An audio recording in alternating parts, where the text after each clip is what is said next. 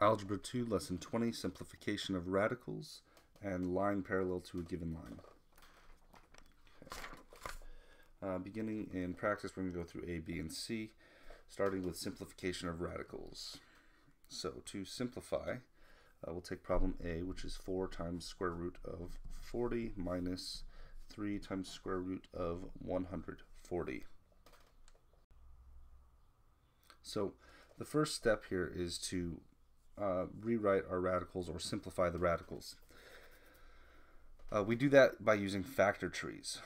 So what we're going to do is we're going to take the square root of 40 and we're going to start factoring that. That can be factored in 4 times 10.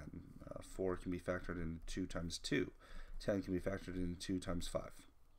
Okay, once we're down to all of our prime numbers, we're going to start circling pairs. We've only got one pair. So each pair becomes a whole number on the outside and gets multiplied by any whole numbers already out there. Any numbers that don't have pairs stay trapped in the radical and get written that way. So this 4 times the square root of 40 becomes 8 times the square root of 10. 2 and 4 multiplied to become 8. 2 and 5 group back together to become 10 since we couldn't take them out. Then we go to the 140. So we'll start factoring 140. Really quickly, that can be 14 and 10. From there I've got 2 and 7.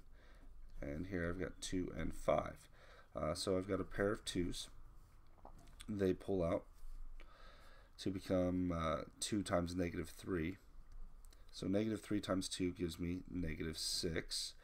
And then the 7 and the 5 are trapped in, so they become 35.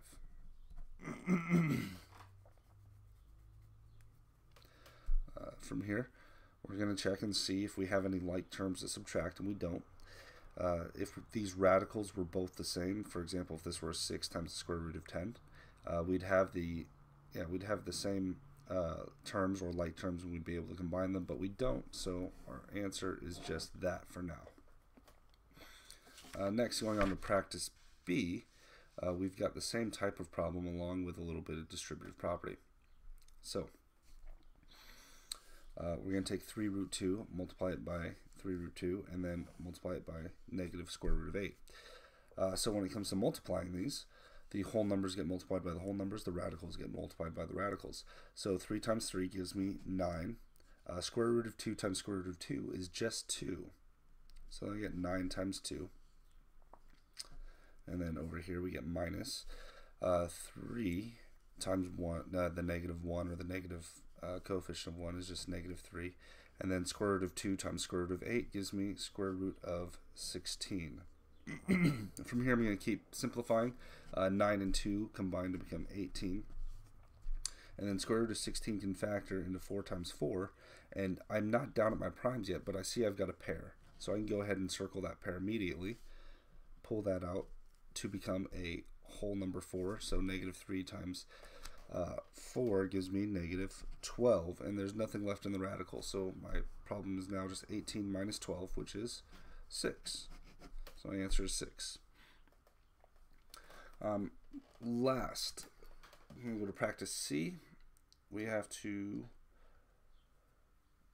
find the equation of the line that is parallel to line 3y minus x equals 5 and also passes through the point 3, 3.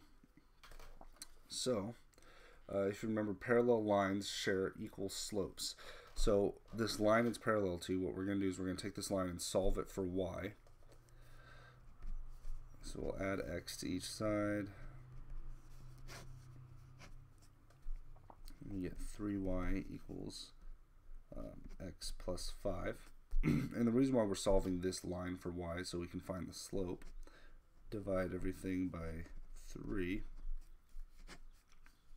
And we get y equals 1/3 x plus 5/3. And again, like I just said, we're solving this for the slope. Since the line that we're looking for is parallel to this line, we're going to take this slope and we're going to plug it into the line we're looking for. So the line we're looking for is y equals 1/3 x plus b. Now we don't know what the b is going to be for our new line, but they will have the same slope. So we're done with this equation. We don't need anything else from it. All we needed was this number right here. Now we go to the equation we're working with, and we know that our line passes through the point 3, 3. So we can substitute the x and the y into this equation. So instead of writing y, I'll write 3 equals 1/3 times 3 instead of x plus b. Now I can find out what b is. 3 times 1/3 is just going to give me 1. So then I've got 3 equals 1 plus b. Subtract 1 from each side, and then b equals 2. So now that I know b, I'm going to plug this into the equation that I'm working with, and the answer is y equals 1/3 x plus 2. And that is the equation of our line, which is parallel to this one.